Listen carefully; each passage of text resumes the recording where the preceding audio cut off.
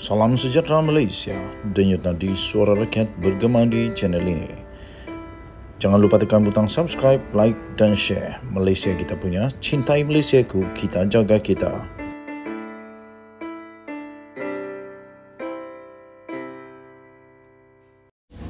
Salam sejahtera Malaysia, denyut nadi suara rakyat bergema di channel ini. Setelah sekian lama, selalu ada letak jawatan mengejutkan seluruh Malaysia. Kali ini tiba-tiba satu lagi insiden letak jawatan akhirnya menggegarkan negara Malaysia. Tapi sebelum itu saya ingin mohon bagi anda yang belum subscribe, sila tekan butang subscribe untuk support channel kita ini. Dan bagi anda yang sudah join member, saya ucapkan bilion terima kasih. Dan saya juga mohon untuk anda support channel ini dengan tekan butang member. Dan ada kelebihan-kelebihan bagi anda yang sudah join member bersama channel ini. Contohnya kita akan berikan baju t-shirt yang mana sudah beberapa orang yang sudah kita hantarkan baju t-shirt tersebut. Terbaru ini ya tuan-tuan dan puan-puan, disahkan bahawa seorang lagi orang besar di dalam Malaysia telah meletak jawatan serta-merta. CEO Perletakan disahkan telah meletak jawatan. Zulkarnain yang telah pun berkhidmat dengan Perletakan sejak September tahun 2020 lagi, dan sepanjang tempoh perkhidmatannya, syarikat itu sebenarnya telah mencapai pertumbuhan perniagaan yang ketara di pasaran swasta Malaysia serta operasi di Indonesia. Akhirnya mengumumkan letak jawatan. Ketua Pengawara Eksekutif CEO Perletakan iaitu Perletakan Berhad, iaitu Datuk Zulkarnain Yusufi telah meletak jawatan berkuat kuasa hari ini. Perletakan dalam satu kenyataan berkata, Zulkarnain keluar untuk peluang yang lain. Tanpa kenyataan itu, beliau telah berkhidmat dengan Perletakan sejak September 2020 dan sepanjang tempoh perkhidmatannya, syarikat telah mencapai pertumbuhan perniagaan yang ketara di pasaran swasta semasa swasta Malaysia dan serta operasi di Indonesia.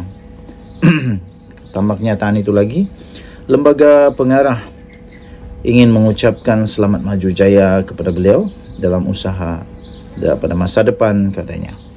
Dalam tempoh interim ini, lembaga pengarah telah pun membentuk satu jawatan kuasa eksekutif atau EXCO yang dipengerusikan oleh pengarah bukan bebas, bukan eksekutif, iaitu Ahmad Sahridzuan Muhammad Sharif, dengan penyertaan pihak pengurusan seperti timbalan CEO iaitu Zulkifli Jaafar, Ketua Pegawai Operasi Muhammad Iqbal Abdul Rahman serta Ketua Pegawai Kewangan Nuraini Muhammad Ali.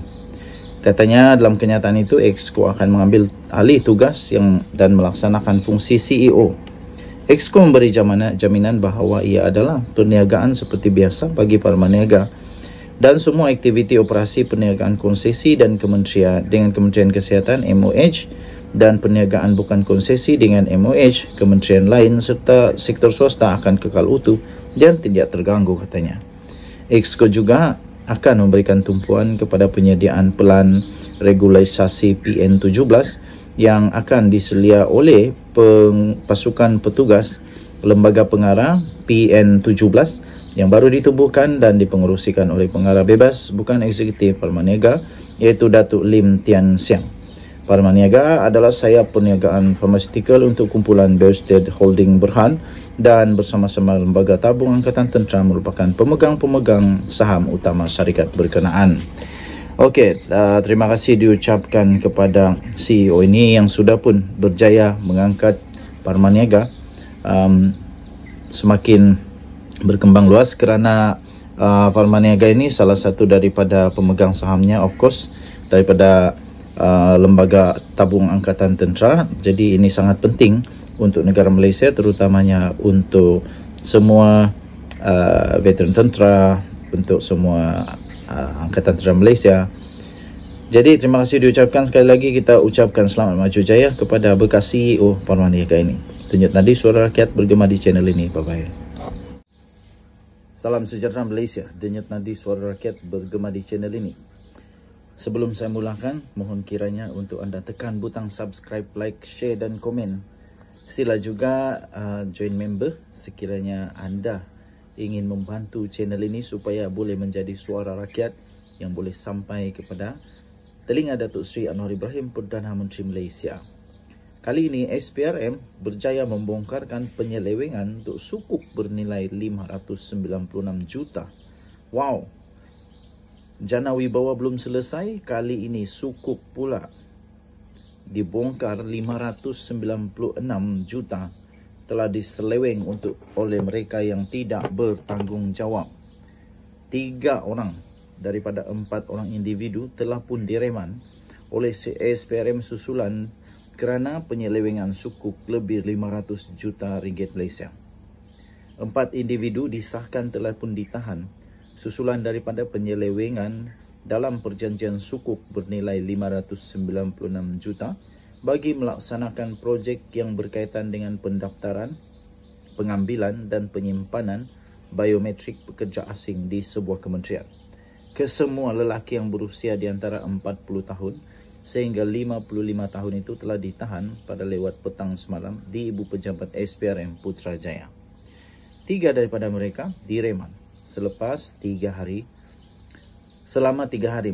selama 3 hari bermula pada hari ini, iaitu kemarin, sehingga 17 hari bulan Mac selepas Magistrate iaitu Irza Zulaika Rohanuddin membenarkan permohonan reman oleh pihak SPRM. Sementara seorang lagi suspek telah dilepaskan dengan jaminan SPRM.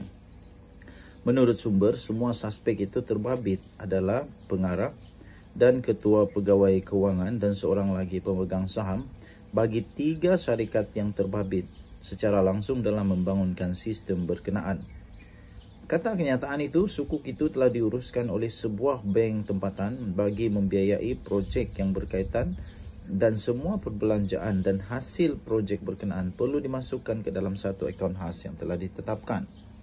Namun, apa yang terjadi ialah akaun khas ini kemudiannya telah ditukarkan kepada akaun lain yang dipercayai sengaja diwujudkan pada tahun 2022 yang disyaki bagi mengelakkan daripada pembayaran semua prinsipal dan keuntungan kepada pemegang sukuk, katanya.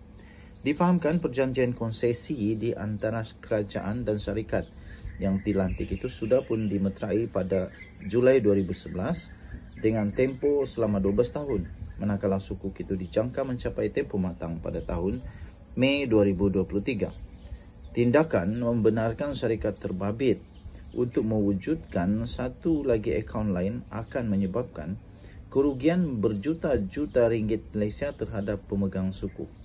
Sementara itu, Ketua Pesuruhjaya SPRM iaitu Tan Sri Azam Baki ketika dihubungi telah mengesahkan penahanan tersebut namun enggan untuk mengulas lanjut. Wow, ini rupanya satu kes yang sungguh luar biasa besarnya dan sudah lama sebenarnya mengikut fakta yang kita terima ini telah pun dimeterai pada Julai 2011 dengan tempoh selama 12 tahun. Jadi 2023 dia akan matang. Tetapi nampaknya modus operandinya ialah mereka telah mencipta satu lagi akaun baru untuk tujuan supaya wang itu dapat dimasukkan ke akaun yang lain bagi tujuan untuk menipu, tujuan untuk supaya mereka dapat keuntungan yang tidak sah. Okey, tidak sah. Jadi kita berharap semoga SPRM dapat menyiasat kes ini dengan lebih dalam lagi supaya tidak akan berlaku seperti ini lagi pada masa depan. Kita jumpa lagi. Terima kasih. Bye-bye.